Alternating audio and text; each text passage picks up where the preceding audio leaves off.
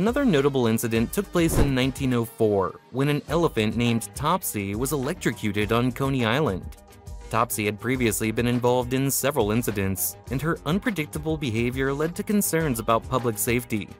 In response, the owners of Luna Park, where Topsy was housed, decided to euthanize her using electricity as a more humane method compared to other proposed means, such as hanging or poisoning.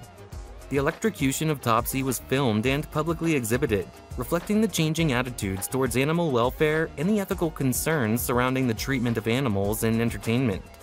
These incidents left a lasting impact on Coney Island's history, with the fire at Dreamland marking the end of an era of grand amusement parks on the island.